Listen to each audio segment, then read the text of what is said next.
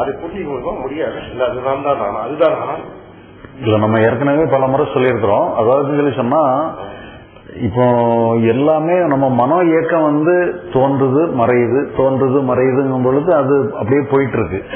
இப்ப நாம என்ன பண்ணிடுறோம்னு சொன்னா சில இயக்கங்களை பிடிச்சு வைக்கிறோம், சில இதுகளை அப்புறப்படுத்துறதுக்கு போராடுறோம். நீங்க அந்த போராட்டத்தை விட்டுட்டீங்கன்னு சொன்னா அந்த மனசு வந்து சுதந்திரமா இயங்க ஆரம்பிச்சிருது. தோன்றதும் மறைகிறதும் சுதந்திரமாயிருது. அப்ப அந்த சுதந்திரமா செயல்படுற இயக்கத்துல செயல்படுறதுங்கிறது போராடுற மனம் வேற, சுதந்திர போராட்டம் இல்லாம சுதந்திரமா இயங்குற மனம் வேறங்கிற மாதிரி அது வித்தியாசம் தானே. அது அந்த வித்தியாசம் நமக்கு ஏற்படுது. அப்ப நம்ம மனசுங்கிறது வந்து ஒரு நேச்சுரலா இயங்குது, சுதந்திரமா இயங்குது. நீங்க அங்க ஏதாவது ஒரு பகுதியில இருந்து எதையோ கண்ட்ரோல் பண்றது இல்லை. இப்ப மனசு இல்லைங்கன்னா போராடுறவங்க என்னங்கன்னா மனசே ரெண்டா மாறி ஒரு பகுதி வந்து இன்னொரு பகுதியை கண்ட்ரோல் பண்றதுக்கு வந்துருது. ஒரு பகுதி நானே வந்து என்னை கண்ட்ரோல் பண்றீங்கன்னா மனதே வந்து ஒரு பகுதியா இருந்து இன்னொரு பகுதியை தன்னுடைய பகுதியில இன்னொன்னு கண்ட்ரோல் பண்ற மாதிரி ஆயிருது. அந்த மாதிரி இல்லாதபடி இருக்கும் பொழுது மொத்த மைண்டுமே ஒரே மைண்ட் ஆயிருதுன்னு வச்சிடுங்க. இப்ப வந்து ஒரு ஆப்பிள் வந்து ரெண்டா இருந்துச்சுன்னா ஒரு பகுதி இன்னொரு பகுதியோட சண்டை போட்டுட்டு இருந்துச்சுன்னா அது ரெண்டு தான் இருந்து அது தேவையில்லாத குழப்பத்தை ஏற்படுத்திடுது. டோட்டலா ஒரே ஆப்பிளா இருக்குன்னு சொல்லி சொன்னா அது ரோல் ஆகி போயிருது. அப்ப நம்ம மைண்ட் வந்து ஃப்ரீ ஃப்ளோல போறதுங்கிறது ஒரு பரிமாணம். அதுவே இருந்து ரெண்டா இருந்து ஒன்னோட ஒண்ணு சண்டை போடுறதுங்கிறது ஒரு பரிமாணம். அது வேற ஒரு பரிமாணத்துக்கு போயிருது. எல்லாமே ஒன்னா.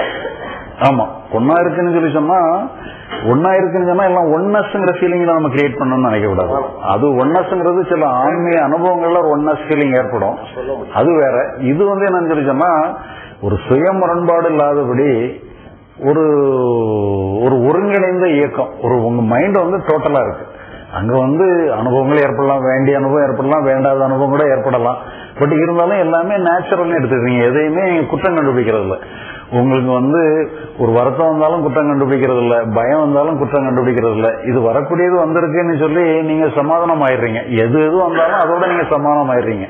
நீங்க உங்களுக்கு நீங்களே வந்து எதிரியா மாறல. எந்த சந்தர்ப்பத்திலையுமே உங்களுக்கு வேண்டாத பொருள் வந்திருக்குங்கிற ஒரு ஃபீலிங் உங்களுக்கு இல்லை. வர வேண்டிய ஒண்ணுதான் வந்திருக்குங்கிற ஒரு உடன்பாட்டு உணர்வு ஏற்பட்டுருது. நீங்க வெளிப்பக்கத்துல நீங்க சூழ்நிலையில நீங்க முரண்படலாம், சூழ்நிலையை சரி பண்றதுக்காக நீங்க முரண்படலாம். ஆனா உங்களுக்கு நீங்களே முரண்படுறதுங்கிறது வேற. நல்ல உணர்வு வந்தா நான் ஏற்றுக்கிடுவேன், மோசமான உணர்வு வந்தா முரண்படுவேன்னு சொல்லி இல்லாதபடி எல்லாமே இயற்கையானது, வரக்கூடியதான் வந்திருக்கு. இந்த சூழ்நிலை இப்படிதான் வரும்னுட்டு நீங்க எடுத்துட்டீங்கன்னு சொல்லி சொன்னா உங்களுடைய மனோ இயக்கமே வந்து ஒரு உடன்பட்ட இயக்கமாயிருது. அப்ப அது ஒரு வேற ஒரு பரிமாணத்துல இயங்குற மாதிரி ஆயிடும். அகம் பிரம்மாஸ்மி என்று சொல்ல வார்த்தைக்கும் அந்த இயக்கத்துக்கும் இதுவும் அதான் மொத்தத்துல என்ன சொன்னா அகம் பிரம்மாஸ்மின்னு சொல்லி சொன்னா என்ன மீனிங்னு சொல்லி சொன்னா எல்லாமே பிரம்மங்கும் போது எதையும் மாற்ற வேண்டிய அவசியம் இல்லை. எல்லாமே வந்து அன்பா இருந்தா அதுவும் பிரம்மம் தான், ஒரு கோபம் வந்தா அதுவும் பிரம்மம் தான், வருத்தம் வந்தா அதுவும் பிரம்மம் தான். நீங்க பிரம்மத்துல இருந்து என்னதான் மாற்றணும்? எல்லாமே பிரம்மம் தானே. சர்வம் பூரணம், பூரணத்துல இருந்து பூரணம் தான் வருதுன்னு சொல்லும் பொழுது நீங்க எல்லாமே பூரணம்ங்கும் போது நீங்க என்னத்தை மாத்தணும்? மாத்திரக்கு அங்க ஒண்ணுமே இல்லை, எல்லாமே பூரணமா தான் இருக்குங்கும் போது சர்வம் பூரணம் சர்வம் பிரம்மம்னு சொல்லி நம்ம எடுத்துக்கிட்டோம்னு சொல்லி சொன்னா அவங்க அதோட ஏதோ ஒரு கான்செப்ட வச்சு ஒரு பிலாசபி வச்சு இந்த மாதிரி கொண்டு வராங்க. நம்ம பிராக்டிக்கலாவே வந்து நம்ம எல்லாமே அங்க வந்து நம்முடைய மனதினுடைய இயக்கம் தான், அதுல நம்ம செயல்படுறதுக்கு ஸ்கோப்பே இல்லைன்னு புரிஞ்சுக்கிட்டோம்னு சொன்னா இது வந்து கொஞ்சம் லாஜிக்கலாவும் ஒரு சயின்டிபிக்காவும் இருக்கு, ஒரு மனோவியல் ரீதியா இருக்கு. இப்ப அவங்க வந்து ஒரு சாஸ்திர ரீதியான ஒரு விளக்கம் கொடுக்குறாங்க. அந்த சாஸ்திர ரீதியா விளக்கம் கொடுத்து அவங்க இந்த டிரைவேஷனுக்கு வருவாங்கன்னா கரெக்ட். இப்ப நீங்க வந்து எல்லாமே வருவாங்கும் போது நம்ம பாக்குறவங்க எல்லாம் பிரம்மம்னு சொல்றது ஈஸியா சொல்லிட்டு போயிருவாங்க. நம்ம மனசுல வரக்கூடிய மோசமான உணர்ச்சியும் பிரம்மம்னு சொல்ல மாட்டாங்க. சொல்லிட்டாங்கன்னா ஓகே. உண்மையில அதுக்காக தான் சொல்லப்பட்டிருக்கு. மன அகத்தை பொறுத்த அளவுல எல்லா பிலாசபியுமே அகத்துக்கு கரெக்டா பொருந்தோம். எல்லாம் சும்மா இருந்தாலும் அகத்துக்கு பொருந்தோம், எல்லாம் சர்வம் பிரம்மமயம்னாலும் அகத்துக்கு பொருந்தோம், புறத்துக்கு பொருந்தாது. இப்ப அகம் புறம்னு பிரிச்சு பாத்தீங்கன்னா மட்டும்தான் பிலாசபியை வந்து கரெக்டா வெலிடேட் பண்ண முடியும். இப்ப அதே மாதிரி எல்லாமே மாயைன்னு சொன்னாலுமே கூட கரெக்ட் தான். ஏன்னா நம்ம மனசுல ஏற்படக்கூடிய உணர்ச்சி இல்லாம மாயைன்னு தோன்றி மறையக்கூடியது தானே, அது மாயைன்னு சொல்லிட்டு போயிடலாம். ரியாலிட்டியே கிடையாது, எல்லாம் இருக்கிற மாதிரி தெரியும், அடுத்த நிமிஷம் இல்லாம போயிடும். அதனால அது மாயைன்னு சொன்னா அதுவும் கரெக்டம் தான். அதனால எல்லா பிலாசபியுமே அகத்துக்கு கரெக்ட், புறத்துக்கு கரெக்டே கிடையாது. புறத்தை பொறுத்தளவு நம்ம வந்து அது விவகாரிய சத்தியம், இது பாரமார்த்திய சத்தியம்னு சொல்லி எடுப்பாங்க. விவகாரிய சத்தியத்துல எல்லாம் பிரம்மங்கிற வார்த்தையை உபயோகிக்க கூடாது. விவகாரிய சத்தியத்துல எல்லாம் வேற வேறங்கிறதான் எடுத்துக்கிடணும். பாரமார்த்திய சத்தியங்கிறது நம்ம அகத்தை பொறுத்தளவுல பாரமார்த்திய சத்தியம்னு எடுத்துக்கிடணும். எல்லாமே டோட்டலா உங்களுடைய அம்சம் வந்து எல்லாமே மன அம்சம் தான். அதுல 4 அம்சம் இருக்கு. ஒரு பயம் இருக்கிற மாதிரி இருக்கு, வருத்தம் இருக்கிற மாதிரி இருக்கு, ஒரு அறிவு இருக்கிற மாதிரி இருக்கு, எதையோ புரிஞ்சுக்கிற மாதிரி ஒரு ரெகக்னிஷன் ஃபேக்டர் எல்லாம் இருக்கு. எல்லாம் சேர்ந்து ஒரே மைண்ட் தான். இப்ப இதுல என்னன்னா உங்களை நீங்களே ஒழுங்குபடுத்துறதுக்கு எதுவுமே வேலை இல்லைங்கிறதையும் நீங்க அந்த மனசுல உள்ள ஒரு பகுதியை நான் அறிவை வச்சுக்கிட்டே மனசுக்குள்ள எதையுமே ஒழுங்குபடுத்தி சீரமைக்கிறதுக்கு அங்க ஒண்ணுமே இல்லைங்கிறது நீங்க ஒரு கண்டுபிடிச்சிடணும். கண்டுபிடிச்சிட்டீங்கன்னா மனசை வந்து நீங்க சுதந்திரமா விட்டுறீங்க. அதுக்கப்புறம் அது ஓகேன்னு கொடுத்துறீங்க. இப்ப நீங்க வந்து ஒரு பொருளை தயாரிக்கிறீங்க, அதுல எல்லாமே கரெக்டா இருக்குன்னு தெரிஞ்ச பிறகு எல்லாமே ஓகே டெஸ்ட் அப்படின்னு சொல்லி போட்டு சீல் ஒட்டி போட்டு பேக் பண்ணி முடிச்சிடுறீங்க, அவ்வளவுதான். அந்த மாதிரி மனசுல அது வந்து அது என்ன ஒன்னாலும் கூப்பாடு போட்டுட்டு போட்டோம், அது ஓகேன்னு சொல்லி போட்டு முடிச்சிட வேண்டியதுதான். அது வந்து சரியா இருக்கு தப்பா இருக்குன்னு எல்லாம் நம்ம இது பண்ண வேண்டியது இல்லை. மனசுனா இப்பதான் இருக்கும் நீட்டு சொல்லி முடிச்சிட்டீங்கன்னு சொன்னா நீங்க அதை சரி பண்றதுக்கு பழையபடி ஓபன் பண்ணி கொஞ்சம் இது சரியில்லை அது சரிதானே சரி பண்றதுக்கு ஒண்ணும் இல்லை. அது அப்படித்தான் நீட்டு முடிச்சிட வேண்டியது. அதுல எல்லா பகுதியும் அங்க இருக்கு, அதுல எல்லா பகுதியும் இப்படிதான் செயல்படணும்னு சொல்லி முடிச்சிட வேண்டியது.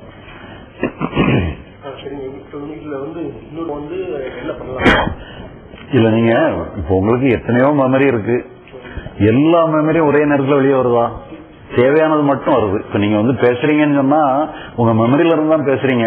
உங்க மெமரி அத்தனையும் வெளியே வந்தீங்கன்னு சொன்னா தாறுமாறா வரும், அது உளறலாம் ஆகி போயிடும். அது இப்ப நீங்க வந்து தேவையானதை எடுத்து நீங்க கன்ஸ்ட்ரக்ட் பண்ணி நீங்க ஒரு வார்த்தையாக்கி கொடுக்குறீங்க இல்லையா, அதே மாதிரி ரெலவெண்டா தான் வரும் அது. அதனால எல்லாமே அப்படியே ஒட்டுமொத்தமெல்லாம் கொட்டாது. எது தேவையோ அது மட்டும்தான் வரும். அதனால மெமரியை பத்தி ஒண்ணும் இல்லை. அந்த மெமரியில தான் நம்ம எடுத்து நம்ம சரியான முறையில நம்ம அதை எக்ஸ்பிரஸ் பண்றோம். அதனால மெமரியை பத்தி ஒன்றும் பிரச்சனை இல்லை. மெமரியை பத்தியும் பிரச்சனை இல்லை, நம்முடைய இயல்புல பத்தியும் பிரச்சனை இல்லை. இயல்புல நல்லாம இருக்கு, அதுமே கூட நமக்கு அந்த இயல்புல கூட தேவையான பகுதியை தான் நம்ம எடுத்து செயல்படுத்துவோம். நம்ம இயல்பு எல்லாம் ஒட்டு மொத்தமா வெளியே வர்றது இல்லை. ஏன்னா உங்களுக்கு வந்து இயல்பு வந்து எல்லா இயல்பும் இருக்கு. பயப்படுற இயல்பு இருக்கு, வருத்தப்படுற இருக்கு, அன்பு செலுத்துற இயல்பு இருக்கு, கோவப்படுற இயல்பு இருக்கு, வருத்தப்படுற இயல்பு இருக்கு, வெறுப்புப்படுற இயல்பு இருக்கு. இப்ப நீங்க ஒருத்தட்ட காட்டுறீங்கன்னு சொன்னா உங்க எல்லா இயல்பும் ஒரே நேரத்துல காட்டுறீங்க. ஒரு நபருக்கு தகுந்த மாதிரி காட்டுறீங்கன்னு சொன்னாலுமே அதை செலக்ட் பண்ணி வெளிப்படுத்தக்கூடிய ஆற்றல் உங்கள்கிட்ட இருக்குன்னு தானே அர்த்தம். அப்ப நீங்க தேவையானதை எடுத்து செலக்ட் பண்ணிக்கிடுறீங்க.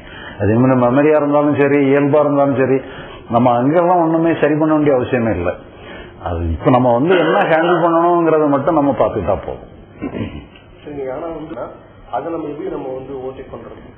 இல்ல அதனால உங்களுக்கு பிரச்சனை ஏற்படும் பொழுதே உங்களுக்கு மறுபரிசீலனை பண்ணிடுவீங்கல்ல. அப்ப நீங்க வந்து ஒரு பாதையில நீங்க நடந்து போயிட்டு இருக்கீங்க, நீங்க இது வரைக்கும் அங்க இருந்தும் பிரச்சனை இல்லை. என்னைக்கோ ஒருத்தர் வந்து ஏதாவது ஒரு பொருளை வந்து ஒரு மரத்தை எதையோ ஒண்ணு குறுக்க போட்டுறாங்க, அது இவனால இல்ல, திடீர்னு சொல்லி அந்த மரம் குறுக்க கிடக்கிறது உங்களுக்கு தெரியவே தெரியாது. ஏன்னா நீங்க போகும்போது பிரச்சனை இல்லாம போயிட்டே இருந்தீங்க. இப்ப திடீர்னு சொல்லி ஒரு மரம் வரும் பொழுது நீங்க இரவுல இடறிடுது உங்களுக்கு. அதுக்கப்புறம் திருப்பி நீங்க அந்த இடத்துல வரும்பொழுது அதை நீங்க அப்டேட் பண்ணிக்கிறீங்க, உங்களுடைய மெமரியை வந்து அப்டேட் பண்ணிக்கிடுறீங்க. இந்த இடத்துக்கு வந்தோம்னா ஒரு மரம் கிடக்கும், ஒன்னு அந்த மரத்தை அப்புறப்படுத்தணும், இல்லைன்னு சொன்னா நாம வந்து அந்த இடத்துல கொஞ்சம் ஜாக்கிரதையா போகணும். இந்த மாதிரி உங்க மெமரியே கொஞ்சம் உங்களுடைய ஹேபிட் பேட்டர்னையோ எதையோ நீங்க அப்டேட் பண்ணிக்கிடுறீங்க. இல்ல எல்லா உணர்ச்சியும் நீங்க பாத்தீங்கன்னு சொன்னா ஒரு எமோஷன் ஏற்படும் பொழுதே மூச்சு காற்றினுடைய போக்கு வித்தியாசப்படும். கோபத்துல வரும்பொழுது ஒரு வகையான மூச்சு ஏற்படும், பயத்துல ஒரு வகையான மூச்சு ஏற்படும். ஏன்னா உங்க ஹார்ட் பீட் எல்லாமே கொஞ்சம் மாறும். அதெல்லாம் அது இருக்குது. இப்ப நீங்க மூச்சை வந்து அமைக்க உங்களுடைய தாட்டு கூட சீரமைக்கக்கூடிய வாய்ப்பெல்லாம் இருக்கு. இப்ப இதெல்லாம் யோகா ப்ராசஸோட சேர்ந்தது. இப்ப அதுக்காக நம்ம வந்து அந்த மாதிரி எல்லாம் நீங்க உங்க ஏதாவது ஒருத்தர் வந்து உங்கள்ட்ட ஏதாவது ஒரு பிரச்சனை பண்ணிட்டு இருக்காருன்னா கொஞ்சம் வெயிட் பண்ண, நான் கொஞ்சம் மூச்சை கொஞ்சம் இழுத்து விட்டுக்கிறேன்னு சொல்லிக்கலாம், அப்ப டைம் கேட்க முடியாது. அதெல்லாம் நம்ம வந்து சூழ்நிலை. இப்ப நமக்கு வந்து உள்ள வந்து எல்லாம்னா எல்லா எமோஷனுமே வந்து போயிருது. அது நீங்க அதை வந்து ஹேண்டில் பண்ண வேண்டிய அவசியமே இல்லை. அது யோகா ப்ராசஸ்ல வந்து கொஞ்ச நேரம் நமக்கு வந்து இந்த மாதிரி எல்லாம் பண்ணி நம்மளை வந்து ரெகுலேட் பண்றதுங்கிறது வந்து ஒரு பிகினர்ஸுக்காக உள்ளது. சிலதுகள் வந்து நீங்க சிலதுலாம் இந்த பிராணாயாமம் பண்றது கூட ஒரு பிளட் சர்க்குலேஷன், அந்த பிளட்ல வந்து அந்த பிராணவாயு அதிகமா கலக்கிறதுங்கிற மாதிரிலாம் ஒரு ரெகுலர் ஒரு ரொட்டீனா நீங்க வச்சுக்கலாம். அது வேற விஷயம். ஒரு பிரச்சனையை ஹேண்டில் பண்றதுக்குங்கிறது வந்து ஒரு ஆரம்ப காலத்துல உங்களை எக்யூப் பண்றதுங்கிறது வேற, அப்புறம் இந்த அண்டர்ஸ்டாண்டிங் வந்ததுக்கு பிறகுங்கிறது வேற. அண்டர்ஸ்டாண்டிங் வர்றதுக்கு பிறகு நீங்க உங்களை மனசை வந்து சுதந்திரமா விட்டுற வேண்டியதான். சுதந்திரமா விட்டுட்டோம்னு சொன்னா நீங்க மனசுங்கிறதுல வந்து என்னன்னா நான்கிற பகுதியும் அந்த மனசுலதான் இருக்கு. இந்த மனசுக்கு மட்டும் சுதந்திரம் கொடுக்கறதுங்கிறதுல உங்களுக்குமே சேர்த்து சுதந்திரம் கொடுக்க வேண்டியதான். நான்கிற பகுதிக்கும் சேர்த்து சுதந்திரம் கொடுக்க. நீங்க வந்து ஏற்படக்கூடிய எமோஷனுக்கு மட்டும் சுதந்திரம் கொடுக்கறது இல்ல, அந்த எமோஷனை ஹேண்டில் பண்றக்கூடிய இந்த நான்கிற உணர்வுக்கும் சேர்த்து சுதந்திரம் கொடுத்துருங்க. ஏன்னா அது வந்து நான் வேற மனசு வேறன்ட்டு ஒன்றும் தனித்தனியெல்லாம் ஒன்றும் இல்லை. மனசுக்கு சுதந்திரம் கொடுக்கறதுக்குன்னு சொல்லி ஒரு ஆளங்க தனியா வச்சுக்கிட்டு இவரு வந்து அதுக்கு சுதந்திரம் கொடுக்குற மாதிரி எல்லாம் கிடையாது. உங்களுக்கும் சேர்த்தே சுதந்திரம் கொடுத்துருங்க, நீங்க எப்படி வேணாலும் இந்த வேளாண்மை விட்டுருங்க. அவ்வளவுதான்.